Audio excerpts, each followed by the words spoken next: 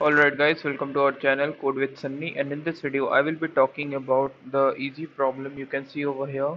The problem is basically we have to add two strings as the name suggests. Its index is 415. As I've already said, it's an easy type problem. Okay, so we'll be given two non-negative integers num1 and num2 being represented as a string, and we have to return the sum of these two numbers, and the output should be in a string format.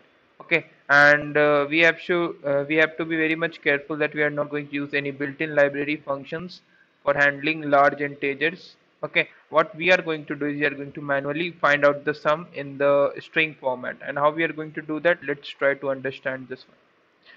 So suppose what I am going to do is we have some string being represented over here. Let's say 2, 3, 4, and 5. Suppose this is one of the string holding the any number, and suppose we have another string being represented like as suppose let's say 5, 4, 9. Okay, so if this is one of the numbers and this is another of the numbers, so in general mathematics what we are going to do is we are going to put up these numbers like that, and we are going to find out the sum starting from this rightmost number, or you can say the rightmost digit. Okay, then what you are going to do is, let's understand the sequence of operation. You're going to add these two digits, 9 plus 5, 14. Okay, then what we are going to do is we are going to pick up the last digit of this 14, which is basically 14 modulus 10 in programming language. Okay, so in this case you are going to get the value as 4. Okay, and now initially you should also have to maintain the carry. Okay, I will explain it out what is this new term. So you are going to perform this modulo operation, then you are going to get the last digit and you are going to fill it over here.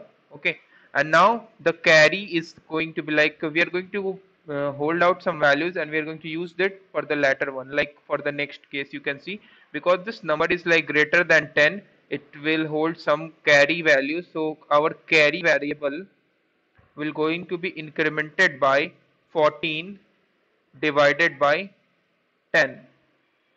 Okay, so it should be incremented by 1, so it becomes 1. Initially it was initialized as 0. Okay, so carry becomes 1.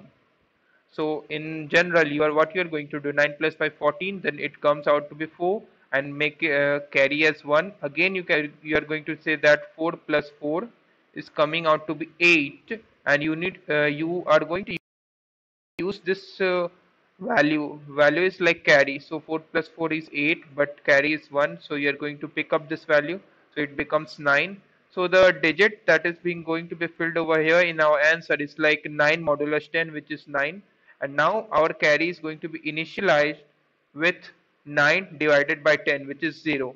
So now the carry becomes 0, and we have the digit 9 over here. Okay, now we are going to do this one, 3 and 5, so it becomes 8, and carry is 0, so the number is actually the 8. So I will write down the digit here as 8 modulus 10. It would become as 8.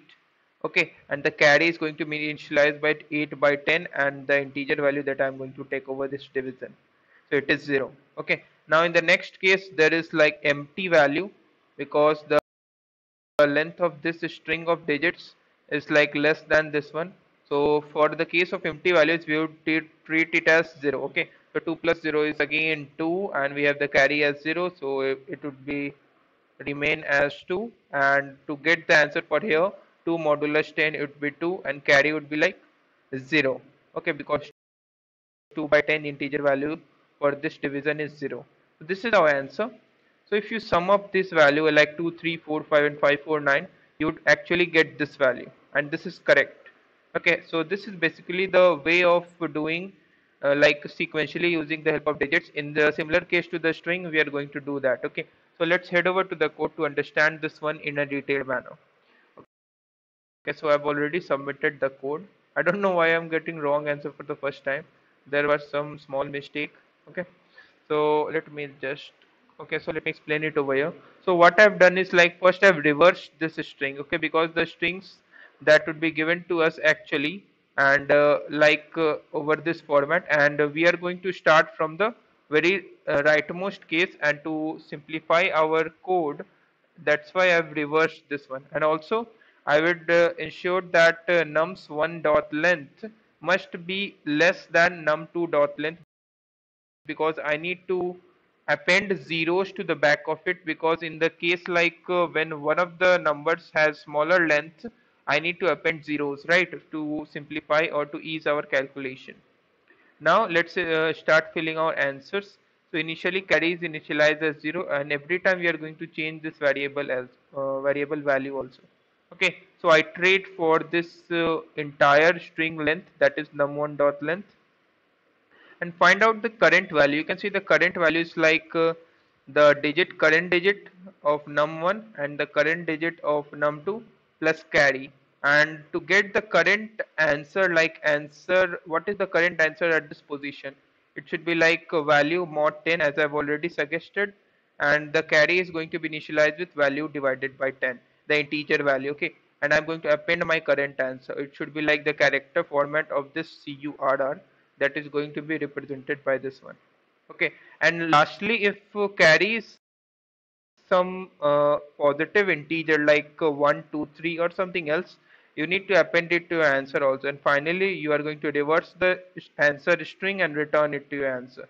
This is your answer, and it will give you a 81% faster code. Okay, so if you have any doubts, do let me know in the comment section of the video, and I will ask the viewers to like this video, share this video, and to subscribe to YouTube channel for latest updates. Thank you for watching this video.